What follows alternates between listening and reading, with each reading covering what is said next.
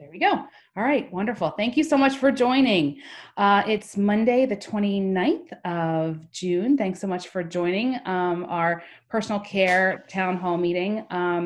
We have a number of people on the call who I'm going to ask to just say a few words and get us started. And then if you have any questions, you can let us know. If you're watching this on recording and would like to reach out for any of us to have any questions answered or get in touch with anybody, we'll put the information in the chat. My name is Rachel Holland. We are hosting this from the Hamilton Partnership. My email is info@thehamiltonpartnership.com. We're an association of businesses here in Hamilton that get together and talk about how we can help with economic development in the township, and a subset of us is the Shop Hamilton group. So if you're interested in joining any one of those, you can reach out to us and we can get you in touch and a membership form. Also, we're the creators of hamilton-strong.com, which is a website that is a registration for businesses in Hamilton to be able to get the word out about their times open, what their specials are, all kinds of information about their business. You own the login, so you can change the login or change the information on there daily if you'd like. And it's being promoted via social media and with newspaper ads and all throughout the township through emails as well. So that's a little bit about us. And I'm going to turn it over actually and have the mayor do a welcome for us. Mayor? Oh, you're muted. It's not working. No. Oh my God. Pick your volume. All right. You're saying good morning. Hello. Morning. Do you want to try to call in? Do you have a number? Oh, there's a number. Okay, No. That's all right. Okay, well, we'll turn it over to Fred. Sorry. The mayor says hi. Conspiracy, Fred. Yours works and the mayor's doesn't. I swear it's not a coup. I swear to God it's not a coup. But I'm sure the mayor is going to say nice things about all his people as he does on a regular basis. But, you know, the mayor displays outstanding leadership on an everyday basis that inspires me and everybody in his department. So we are so excited to have him as our mayor. And that's a nice things I've said to him. Hopefully you heard those. Listen, I want to thank the partnership again for hosting these seminars. And we can't stop after this. You know, we got to keep being a constant presence of support for our businesses out there. And it's a learning curve for us too. I don't know a lot about barbershops. I talked to my barber, Mark Storaci, this morning. Got an appointment for 7:00 tonight, and that's the end of it.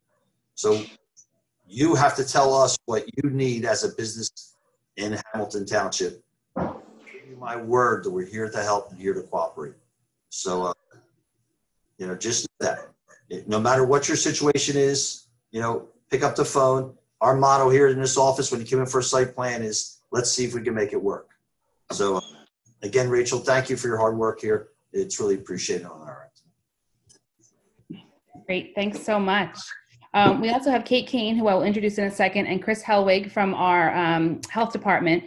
Chris, can you just give us a little overview for anybody that is logging on or may watch this later just to see any special considerations that people should be thinking about as they're reopening with personal care?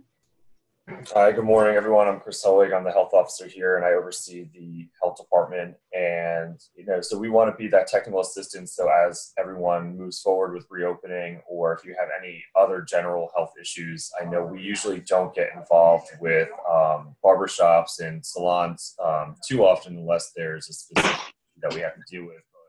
But for massage parlors, we do inspect them as part of our routine inspections, and they get licensed through the clerk's office here.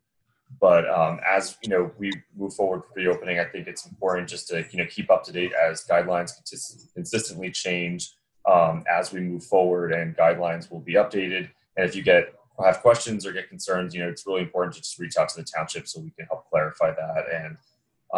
And we're here, just like Fred said, we're here for you and to provide the best assistance that we can. Oh, Great. I'm on mute. Sorry. Thanks, Chris. Thanks so much. We also had, I just want to introduce or ask Lindsay Lane just joined. Lindsay, can you tell us where you're from? If she's not on mute. Oh, I don't think she's got sound. All right. Well, I see you, but I don't see a little microphone, Lindsay, so I don't know if we can hear you. But if you can hear us, thank you so much for joining. We're recording this just so you know, so you'll be able to watch it later or share it with anybody. And then if you have any questions, you can reach out to anybody. We're going to put our email addresses in the chat in a little bit. So Rachel, yeah. I know that Lindsay had a client this morning. Okay. So he was going to sign on and listen back and forth. Perfect. And that the recording was going to be online and everything like that. So perfect. Thank you so much. So I'll introduce Kate Kane. She is the Deputy Director of Community and Economic Development for the Township. She and I have been going door to door, kind of meeting people in the community, meeting businesses as they're reopening, and basically just asking, how are you? What do you need? And getting a really great response on, little things, I really haven't found this, or how do I get in touch with this? Or, so if you have any questions or know of anybody that needs to talk, we can come out and either sit and chat or do a call or anything. We've done actually a couple calls with a couple of business owners after these seminars that last week too. So very happy to do that as well. So with that, I'll just introduce Kate and she can tell you kind of other things that are going on. Thank you. As Fred and the mayor mentioned, and Chris, we're here to help on a lot of different levels, getting you reopened, getting you safely reopened, and then, how we can help promote your business, and give you the resources that you need. A week ago, I did not know a lot about personal care industry. Like other industries, I ironically had my hair done on Friday, and I, for 2 hours, picked the brain of my my hairstylist, Kathy, who owns Hairworks. And she just had a lot of great information that I thought I could provide today as well. But also as we talk, I'm sure, Elaine, you've been in the industry for a long time, are things that you're doing in your barbershop. Same thing with Lindsay. I think there's a Kim that just joined us. Good morning, Kim. Hi. Hi. Not to put you on the spot, but you just joined us. So we just wanted to say welcome. Kim, where are you from? I'm from Hamilton. My salon's in Mercerville. Okay. And what's your salon? It's called Life Central Hair Studio. Perfect. So when I was at my hairstylist on Friday, she mentioned a great website, Behind the Chair, that a lot of stylists and hair professionals knew about. And it actually had a lot of great information as you were reopening to prepare your salon. So I guess my question, I just wanted to see if anybody else had been familiar with this particular website. But what it did was it provided a questionnaire that you could give to your customers. It also had signage for your mirrors, and also a lot of reminder signages. Please wear your mask, 6 feet apart. But it gave a lot of tools to professionals that were reopening. And obviously your industry, like others, very different, was kind of shut down and then to a screeching halt, was just, told to close and didn't really have any options for curbside or anything. So I guess, if anybody is able to share, how maybe you've continued to keep in touch with your clients over the past 10, 12 weeks, or, what things have worked for you. And we'd love to hear that. So I guess that's kind of my first little question to the group. what was that website again? So it's called Behind the Chair. I'm going to actually, as soon as I get a chance, I'm going to send it right over to you with the link, because it was a blog. It had Instagram posting templates and things that you could really use. So I'll put it right in for you. So my question to Kim and to Elaine, how have the last 10, 12 weeks been for you what challenges, what questions that any of our departments or professionals can answer for you, or just share experiences, right? So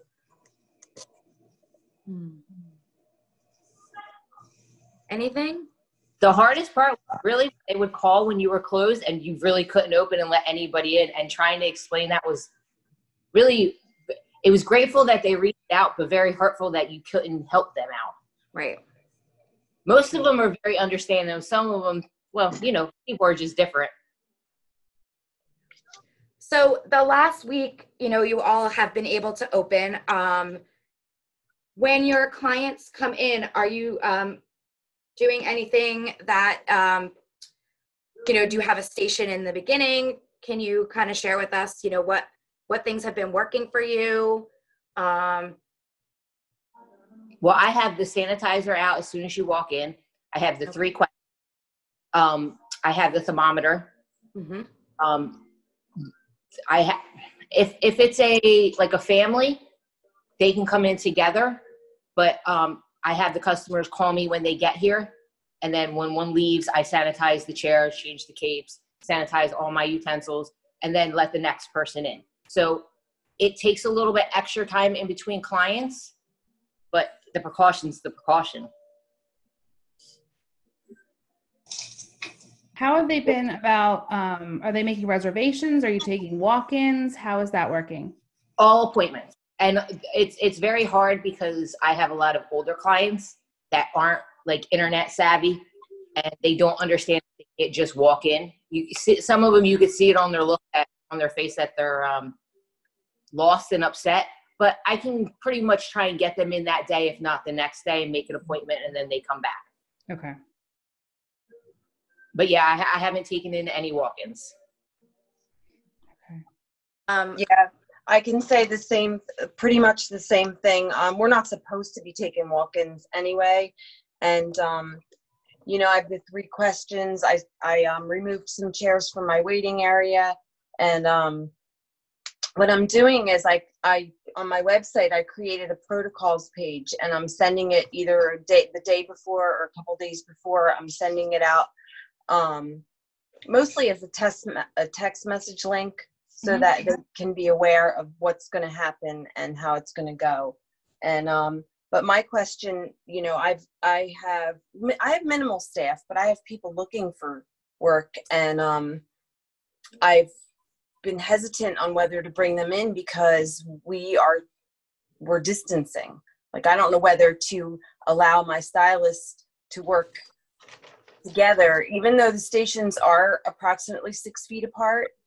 I want my clients to feel safe. So we're working Mondays, we're working Sundays, just so we can spread it out. And,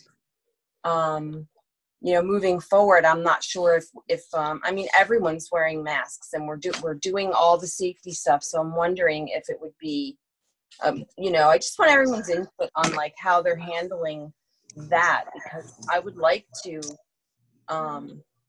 be able to work with my staff. Well, I've got a question for you. Was your staff able to collect unemployment throughout this process? Yes. And that's a good thing. And yes. Just noted that the federal supplement of $600 is going to end July 24th. So while I'm sure they're doing okay on unemployment, after that, that's going to take a pretty good hit. So, you got to start basing your decisions around then. I know a lot of businesses are saying they're working understaffed right now because of that federal monies, but a decision is going to have to be made after July 24th to call them back or to make some kind of move with them. That's first. And second, the 6 feet is the suggested area. Everybody wants you to stay that far apart, but masks are a key here too. All right. And not having people sitting in your waiting rooms, talking and everything like that. I went somewhere the other night and they came out, they had one of those airport signs that had your family's name on it. And I thought that was unique and like that. Think of ways to be able to reduce density while still making money. Thank you. Kim, are you doing, so you're a salon, right? Not a barbershop? No, we're a salon. Okay. So, I mean, one suggestion that and I don't know if this makes any difference, but one suggestion from one stylist that was a friend of mine a couple of months ago, she's like, I don't know how this is going to work when we all come back. And you tell me, are you having people like, so when I get my hair done, right, I have to have it and it sits for 45 minutes. So are you having people still sit in the salon? Do they go back and sit in their car while it's proofing? Like, how does that work? Definitely in the. What'd you say, in the car?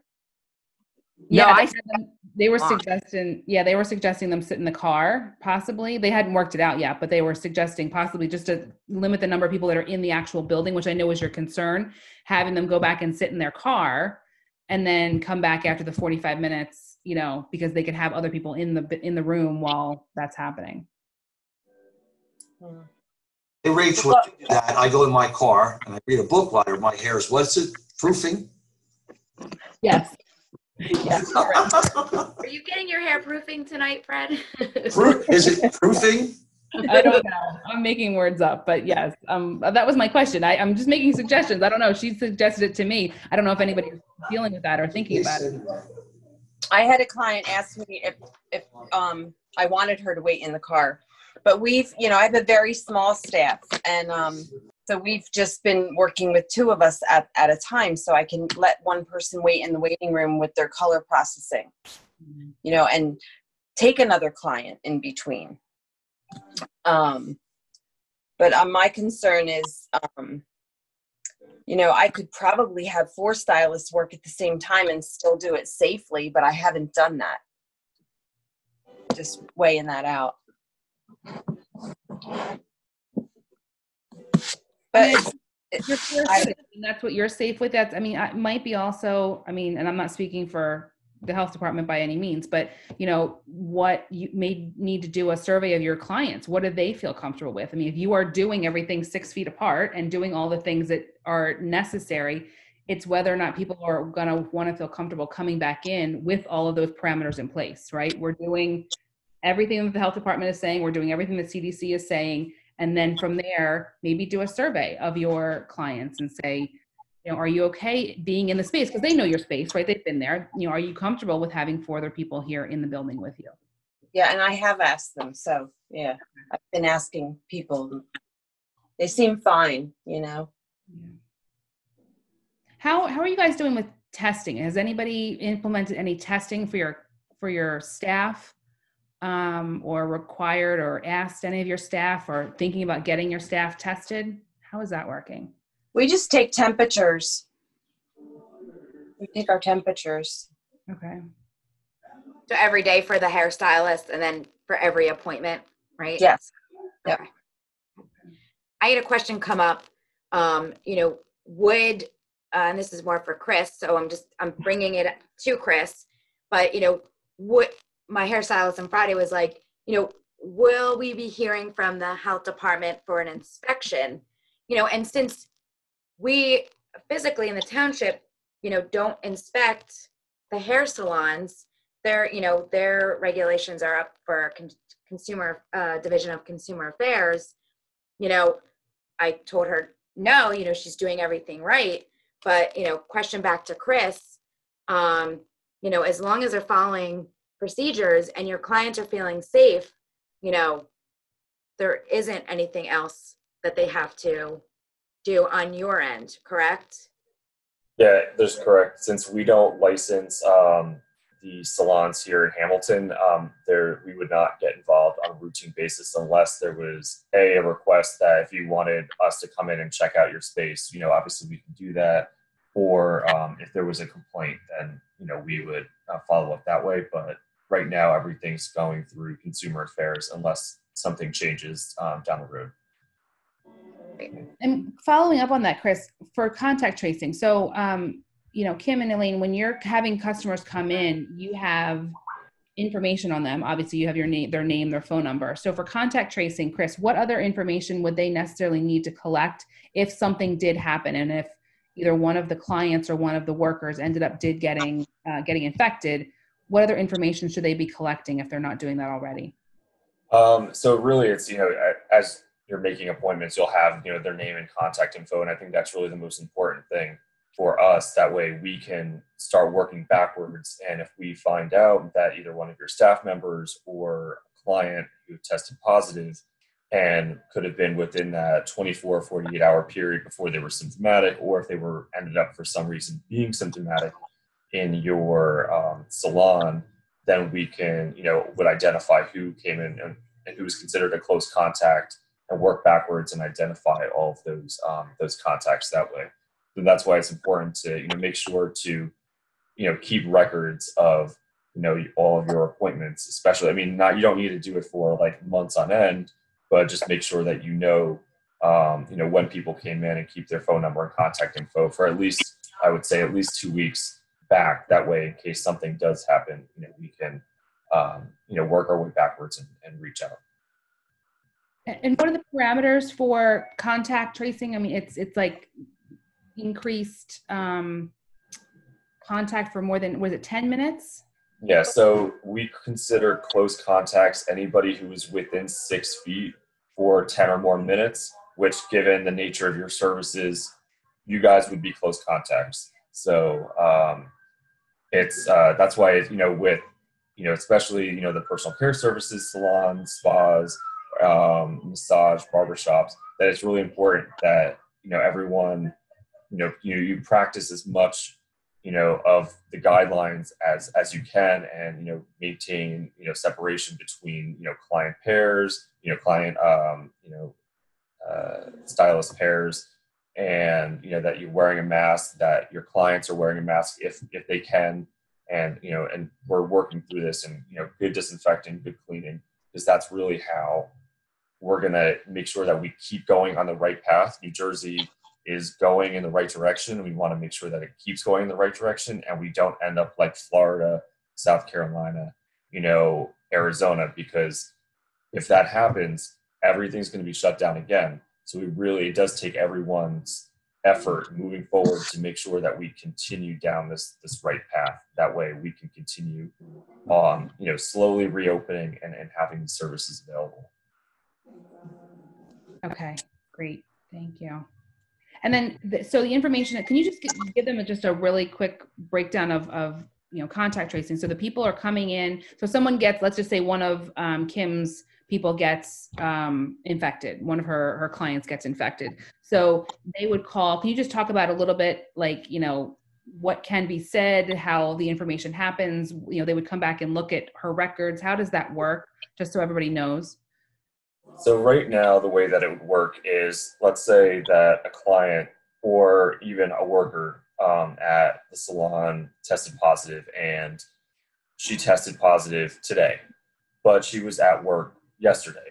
And so what we would do is we get notified if she is a Hamilton resident. So we only get notified of Hamilton residents who test positive, just because that's our jurisdiction. So if your clients or your workers live outside of Hamilton, that health department would then reach out to that person. So every municipality is covered by a local health department. So let's say if you live in Burlington County, there's a Burlington County Health Department, because they're not municipal based. So whatever that local health department is will reach out. They'll talk to the person who is sick, go through a list of questions, and try to work backwards with them to identify where they've been in the 48 hours prior to either their symptom test, if they were their 40 hours from their test. If they were symptomatic, then they would try to do it from 40 hours from when their symptoms started. So if their symptoms started yesterday, then they would go back to Friday.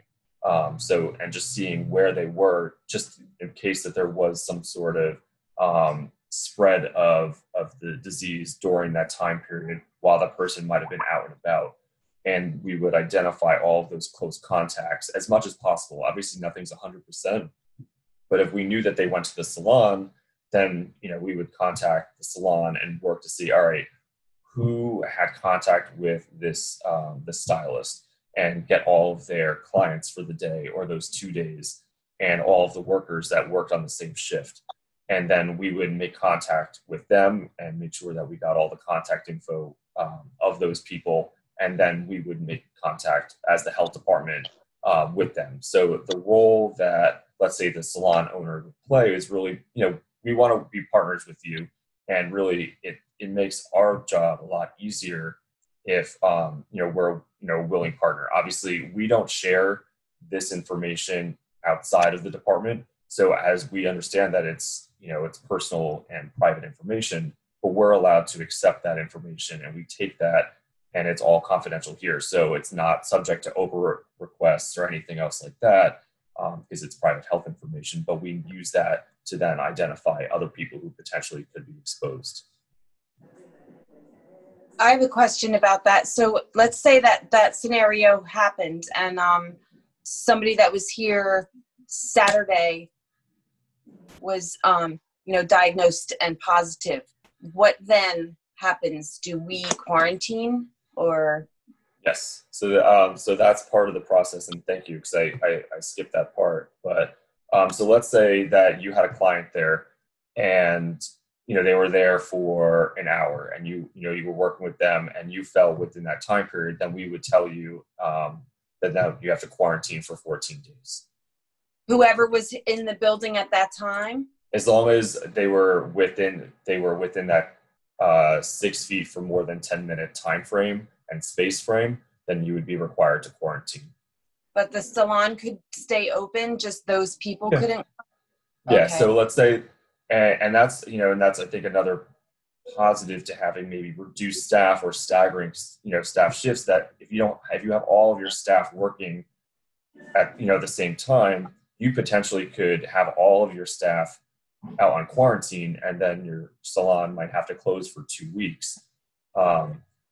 And we've seen this in other locations where, let's say like a dog groomer, they had all their staff in there, and they ended up, somebody tested positive, and now their entire staff is out because they were all within that space.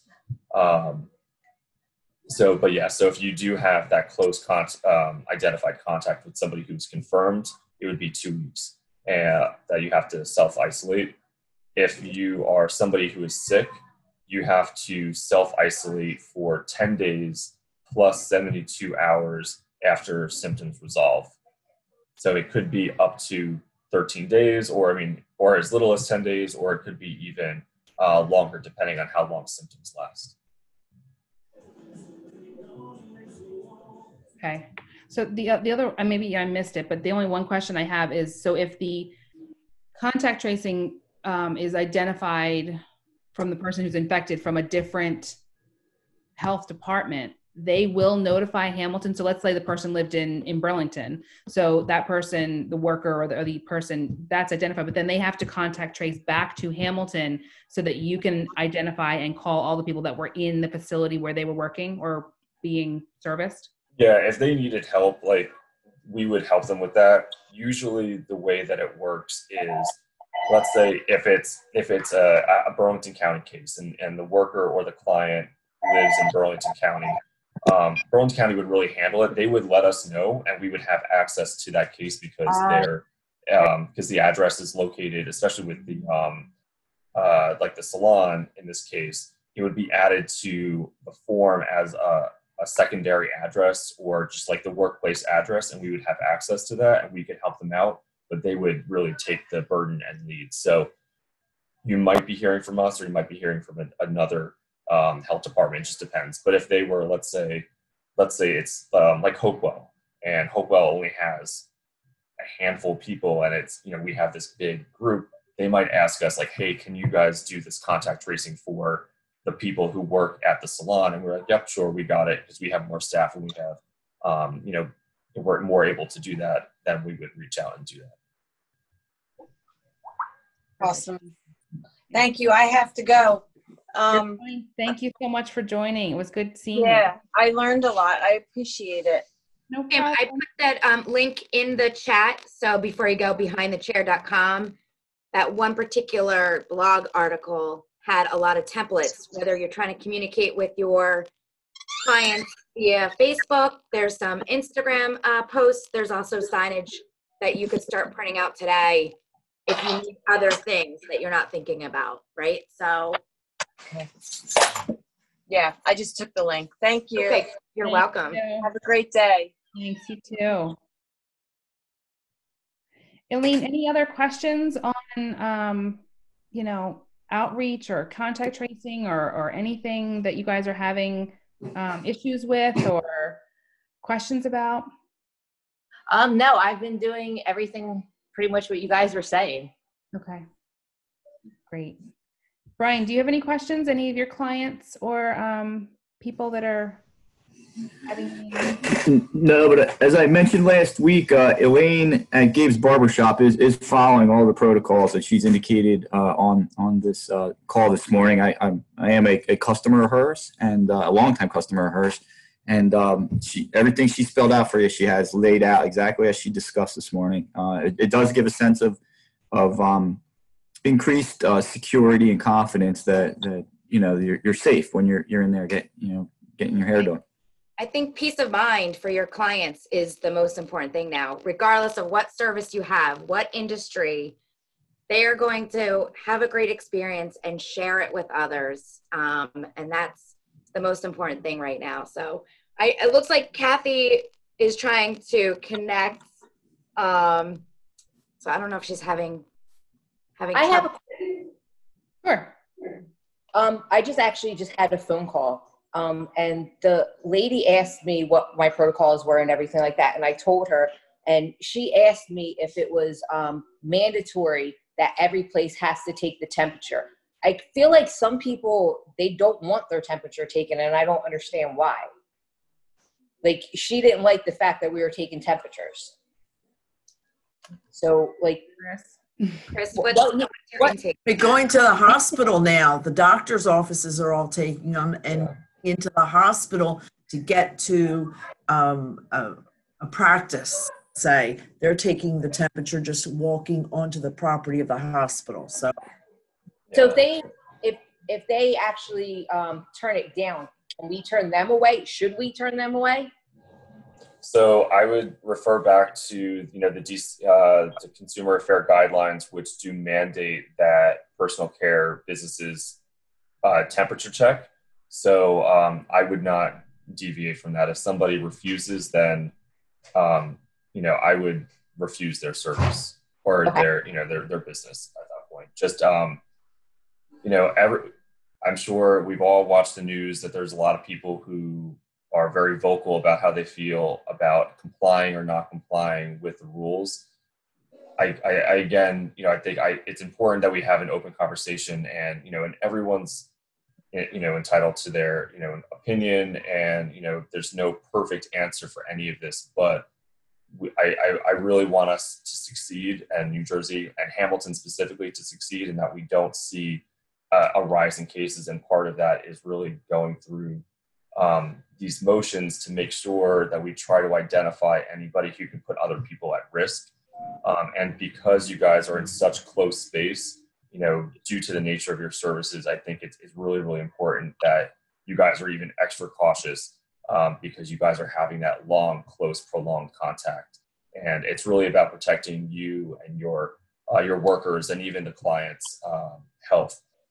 When we go through and do both like the masking and, temperature checks and symptom checks, because some people might not even know that they have a temperature, and, they might not have any other symptoms. And then all of a sudden it's like, oh, I didn't even realize I was running, feverish. I thought it was just, I just was feeling a little like, and then all of a sudden it's like, oh, now I should go get checked out.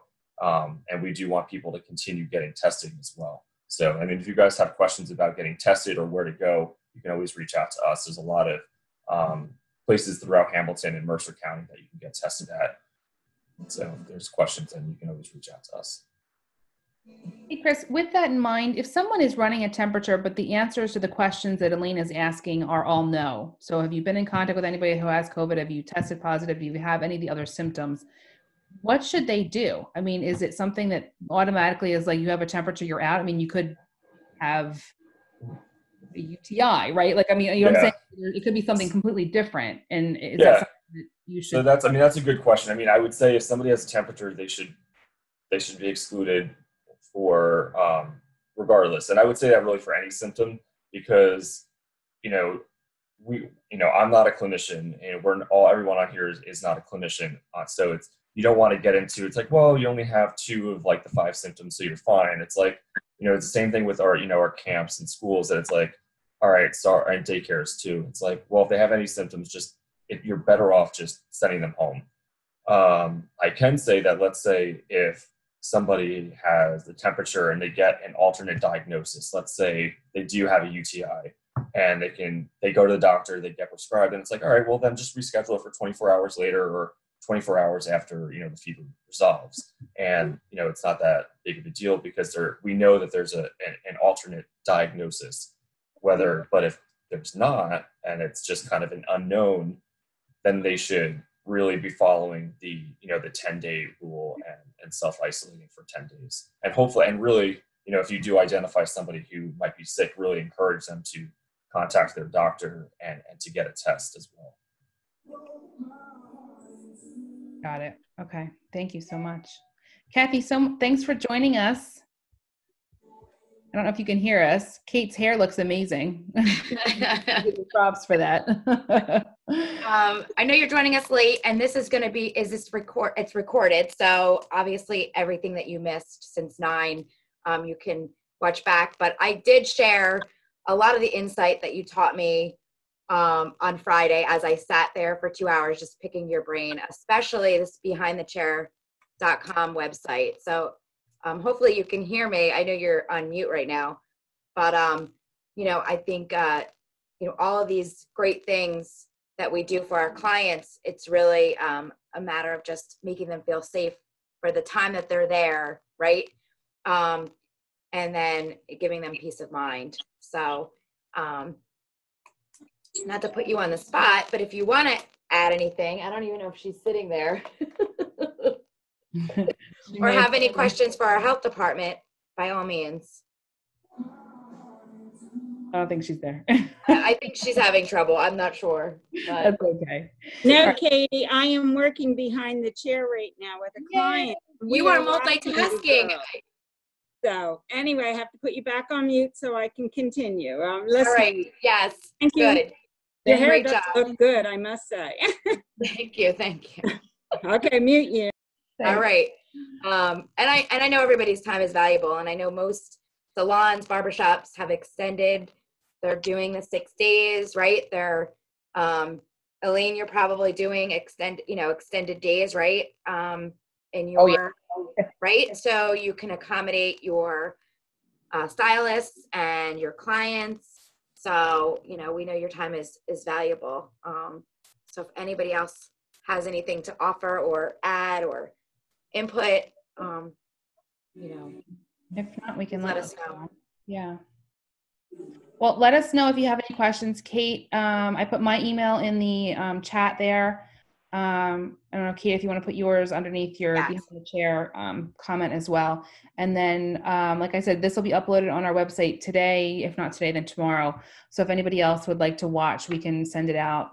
We'll actually be sending out all 4 of them in an email this week, just so that people can watch and get some information. But please reach out for us if you have any questions or any concerns. Or if you want to consider any other, situations. I don't know if anybody's thought about going outside for anything, but I know that the restaurants are doing well doing outside, cutting or outside eating. So I don't know if that's a concern of anybody's to go out and do some barbershop clipping outside. But if so, then we should probably contact Fred and Kate in their office and see if there's any accommodations that need to be made to make that happen. So Rachel, can you send us Fred's email? Yep. I'm going to put it in here right now. Oh, good. And then Chris, do you want to just add yours too, just so they have any questions, or if they need to contact you, in the event of contract tracing or any questions on that regard? Yeah, that would be great. All right, awesome. Well, we will not waste any more your time. Thank you so much for joining. Make sure you sign up for hamilton-strong.com also, just so that you have your listing on there, and we can push that out to all the residents in town through our emails. and social media posts, boosts and everything else. So thank you so much, and we'll see you soon. All right. Thank Have a good Good day, luck, everybody. everybody. Thanks. Bye-bye. Take care. Bye.